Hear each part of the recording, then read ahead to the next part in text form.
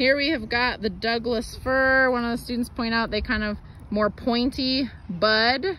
So the needle is again attached at the twig. If you pull the needle, you actually might have that kind of little peg at the bottom, but I wouldn't just rely on that. It is more friendly to the touch. So kind of check out those needles. And the bark, a little different than our true firs. So this is Douglas-fir, Douglas-fir. And here is the characteristic cone. So this is something I would look for. And if you see those little bracts, it looks like there's a little rat tail smashed in the cone. So that is a really useful characteristic.